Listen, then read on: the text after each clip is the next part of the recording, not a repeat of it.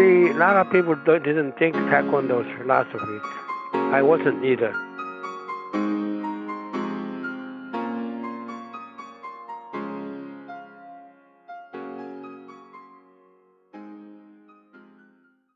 Welcome to Whistlekick Martial Arts Radio, episode 180, and thanks for tuning in.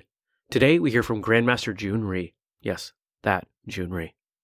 Here at Whistlekick, we make the world's best sparring gear, and on Martial Arts Radio, we bring you the best podcast on the traditional martial arts twice every week.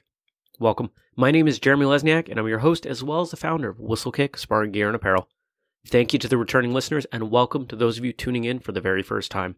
You can find the show notes at whistlekickmartialartsradio.com, which is also the best place to sign up for the newsletter. As a thank you for joining, we're going to send you our top 10 tips for martial artists, which is an exclusive podcast episode. We will never air that in our regular podcast feed. Now, our newsletter is going to keep you up to date on what's going on behind the scenes. We'll tell you about upcoming show guests and even throw you some discounts on products once in a while. Back on episode 14, we were lucky enough to speak with Bill Superfoot Wallace. Some of you asked for a transcript of the show, and with permission, we've gone ahead and done that. You can find versions for both Kindle and in paperback over at Amazon. It's hard to be in the martial arts and not know who Grandmaster Jhoon Rhee is, though there are certainly some who don't. When you talk about Taekwondo's start in the USA, you're really talking about Grandmaster Rhee. A friend of Bruce Lee, he's a central figure in a book we've spoken of many times on this show, A Killing Art. There's something particularly special about speaking to someone who has been training as long as Grandmaster Rhee. While not in the best of health, he was willing to take some time out of his day to speak with me about martial arts, philosophy, and his beliefs on the intersection of the two. Let's welcome him. Grandmaster Rhee, welcome to Whistlekick Martial Arts Radio. Oh, thank you. Thank you for the invitation. Thank you, sir. It's an honor and absolute privilege to speak with you. It's a mutual. Yeah, thank you. We like to talk to our guests about how they got started in the martial arts before we go off on any wanderings and start telling stories, because it tends to give us context for their path. And I know that your start in the martial arts has been well documented, and I'm sure many, many of our listeners know it. But for those that maybe haven't heard that part of your life, could you tell us a little bit about how you got started with your training? Well, when I was 14, I had a little street fight, and I won. But I was scared, so I want to be prepared myself to not to be scared. So I entered the Taekwondo 1 right behind my home, and so. And another thing that is that as soon as that 1 week is over, I knew what I'm going to do. I'm going to go U.S., promote Taekwondo in the U.S. When I was 14, I had that decision. What? Wow. Okay. I was 14 once. I've known a number of 14-year-olds, and I don't think any of them had that clear of a life plan. Why did you feel so strongly about that? Well, I was always longing for U.S., and I always wanted the Korean culture to be introduced to the world. And so I thought Taekwondo would be the most ideal item for Korean. Sure. And how long did it take you to realize that dream? What age were you when you? 10 years. Only 10 years? Yes. Okay. And you spent that time training, preparing, learning Taekwondo. Mm-hmm. I came 1956, 12 years, 1956 to the U.S. And what did you, how did you start teaching Taekwondo when you arrived in the U.S.? Well, first I learned, I just taught exactly the way I learned. Then I had a lot of new ideas. You know, some of the ideas they are teaching was very too primitive.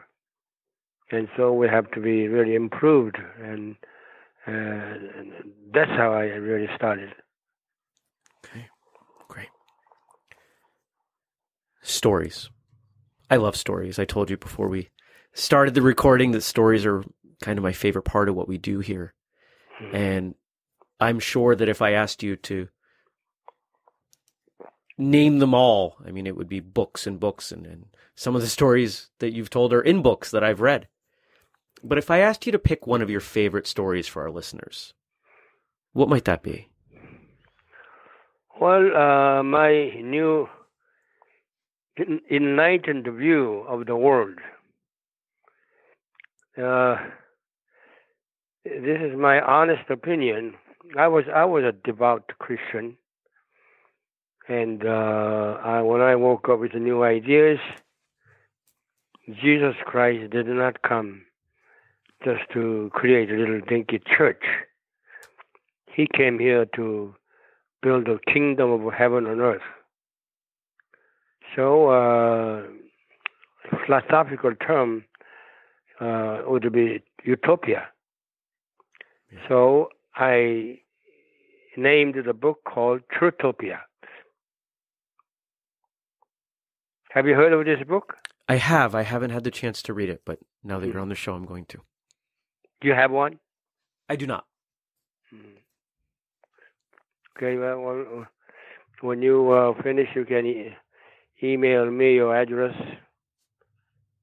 Email address, Sure. Your address, mailing address, then I will send you one. Oh, well, thank you, sir.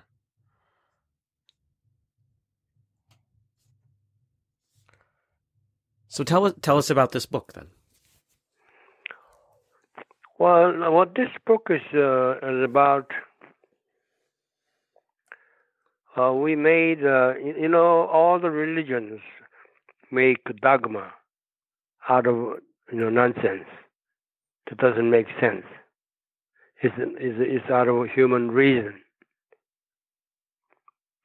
You know that, right? Yes, I can relate. So they when they believe that, and they create a lot of fabricated stories, like Jesus Christ was, born without father. I mean that's very unnatural.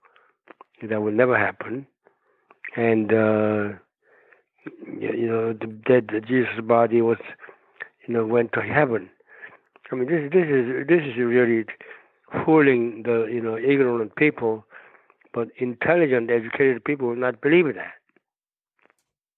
But they are afraid to say, "Oh, I don't believe that." And so they said the perfect human being must appear, like Jesus Christ, before we can start building kingdom of heaven and earth. And I decided, maybe volunteer myself, that I claim that I am a perfect human being. In other words, divine human being means opposite of animal human being. Opposite is animal human being always lie. Divine human being never lie. Yeah. So I've been trying to practice for the last 30, 40 years to be honest. You talked about dogma within religion, and dogma within martial arts is a subject that comes up fairly frequently in not just on this show, but in conversations that martial artists have, in the dojang. And do you see parallels there? And what do you think of that? No. What Jesus Christ hates the religion. He thinks the religion is making the world so crazy. You agree with me on that? Yeah. And so he is not a religious person. He's a philosopher. Human beings like you and I. Right. And after he died, the Bible came out, church came about 300 years later, and they can fabricate any way they want. Yes. Because there's no Jesus talk back to them.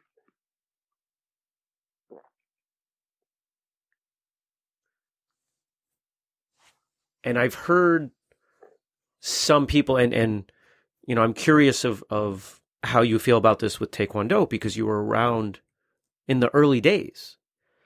Taekwondo. See, a lot of people didn't think Taekwondo's philosophy. I wasn't either. How can punching and kicking people is philosophy?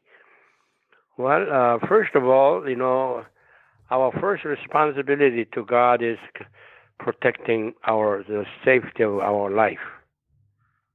So we are responsible to learn how to defend, under the evil circumstances, and we have to,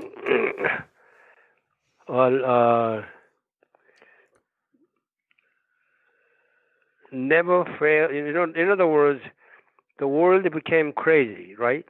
Right. You agree? Yes. Why? Why is it so crazy? Because people lying. Let's say Trump would lie to Soviet Union. Soviet Union lied to U.S. So these lies keep growing, and later on it's very hard to trust. So they try to build the most dangerous weapon they can find, as atomic and hydrogen bomb. What a dangerous place to live here. Right. Especially when we have like people, Kim Jong-il.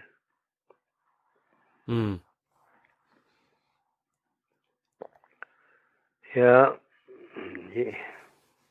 Okay. You've talked about truth, honesty, Yes, a few times, and you said that it's something that you've spent quite a few years working to hone, to make sure that you are honest. Okay. Yeah. Let me repeat. Please. Ask you to repeat after me. Sure. Well, when I am truthful, my heart is beautiful. My heart is beautiful. When my heart is beautiful, everybody loves me. Everybody loves me. When everybody loves me, I am happy.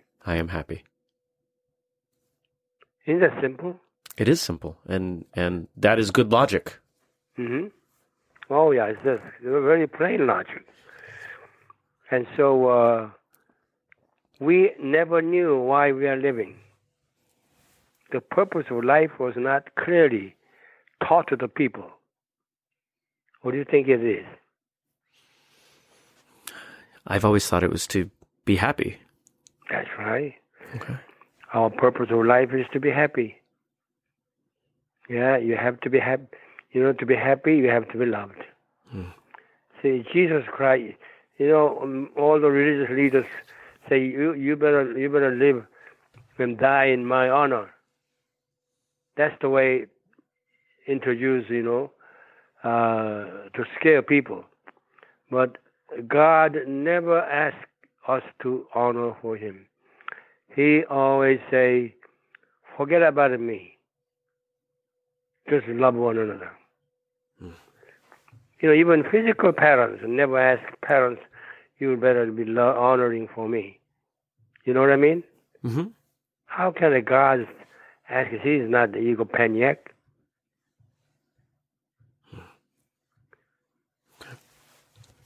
Am I making sense? You are, and I'm curious because these are good principles, these are good lessons. What do these look like? Because I'm assuming at some point you took this into your teaching, into the way you taught Taekwondo.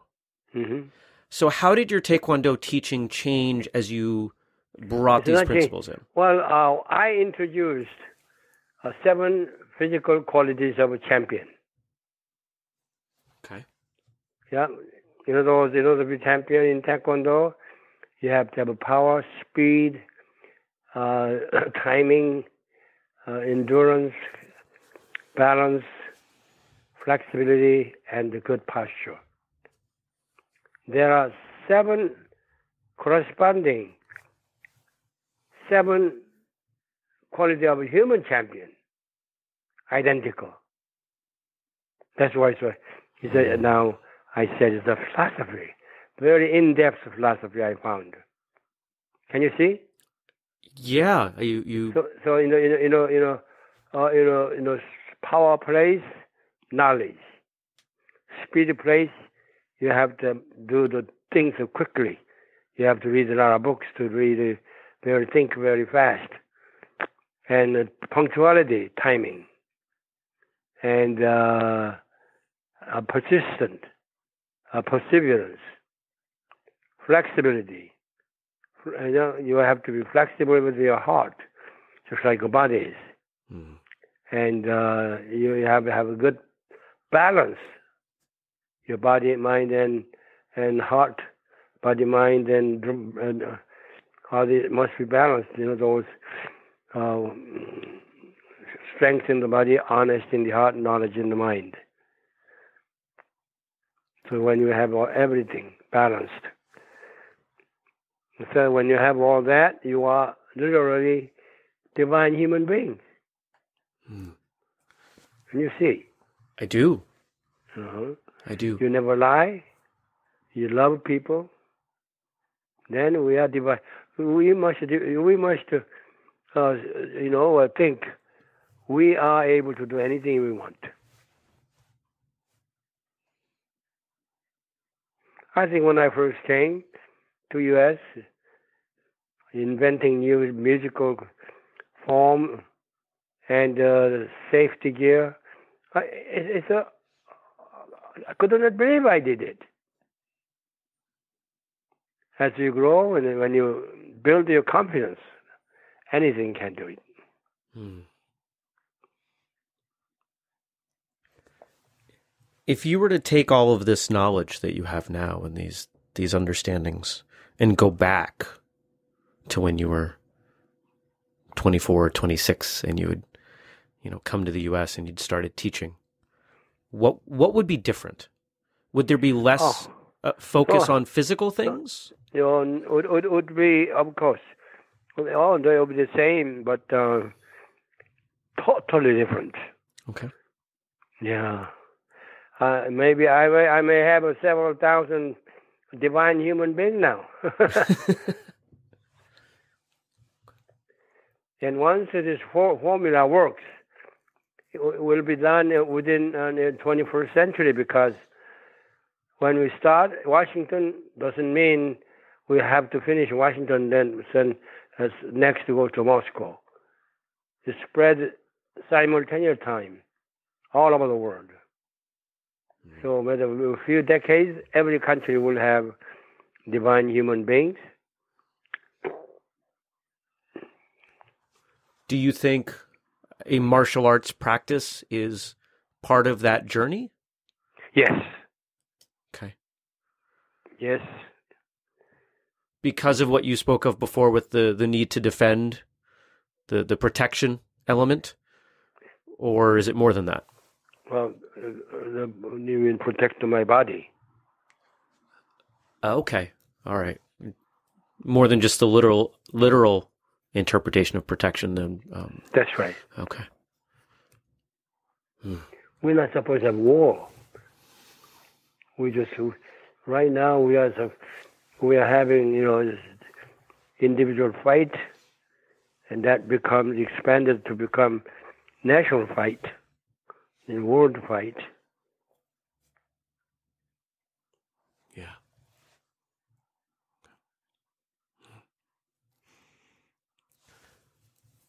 What do we, as all martial artists today, if we think of martial arts as, Taekwondo and karate and judo and all martial arts, what do we as martial artists do wrong? What one thing would you want us to change? We're not doing anything wrong. We're doing what anybody else is doing. We are trying to be good from normal evil. Okay. So never lie. Always love people. God will say, I love you. If I hate him, God, I hate you.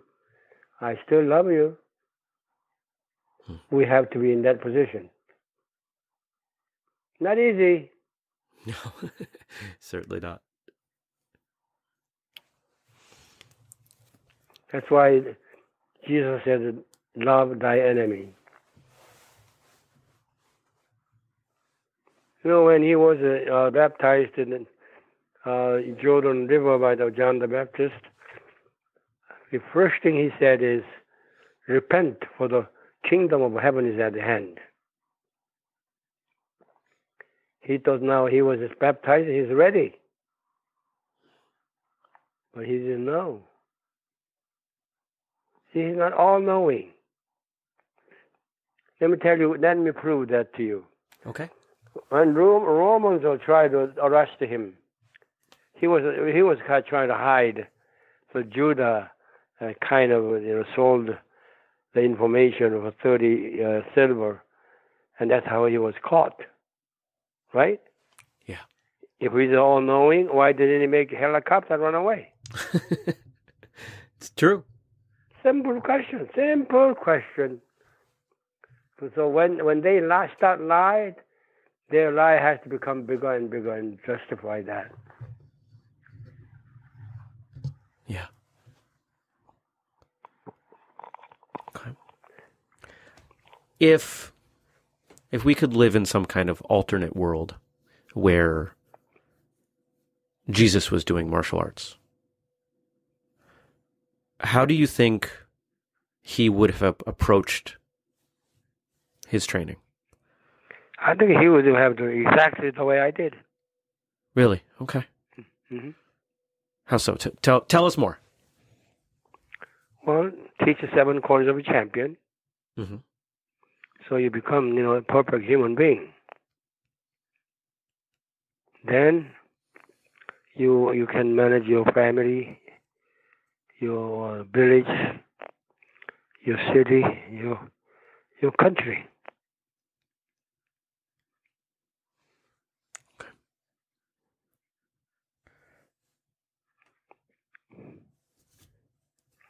There should be no disease, pain, and all diseases that we created from our own stress.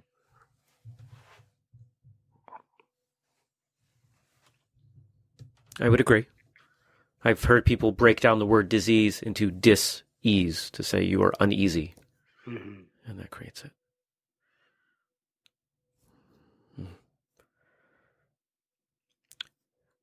Other than Jesus, was there anyone that you would have wanted to train with that you didn't get to? Well, I trained with the 350 U.S. members of Congress, right? You heard of that? I did know that, yes. Yeah. Naturally, I like to teach, I like to work out with those who have influence around him. That's why I picked Jesus in the U.S. Congress. Okay. And they promote better than you and I can together.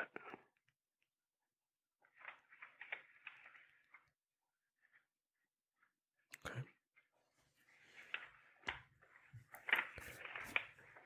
Who was your favorite teacher? Mr. Eun-gyu in Korea. Okay, and why him? Why was he your favorite? Because he is very talented in Taekwondo and very easy to explain, to understand. Some people are gifted. As teachers, you mean? Yeah. What do you think makes a good teacher? I think it is his enthusiasm for first. He really have a will to teach. Then anybody can be a good teacher. It's not every day I get to speak with someone who has done as much to promote martial arts as Grandmaster Rhee. It's been a few days since we recorded, and I'm finding myself reflecting on the time often. It was a personal victory to have him on the show, and for him to be so open with me was certainly an honor. Thank you, Grandmaster Rhee, for coming on the show. You can find us on social media, Facebook, Twitter, Pinterest, YouTube, and Instagram, and our username is Whistlekick. You should also check out our Facebook group, Whistlekick Martial Arts Radio, Behind the Scenes. Hit up our Amazon bookstore for an unabridged version of our Superfoot Bill Wallace interview. We have some other books over there too, and even more in the works. Thanks for listening to this episode, and hopefully you'll check out others. Until next time, train hard, smile, and have a great day.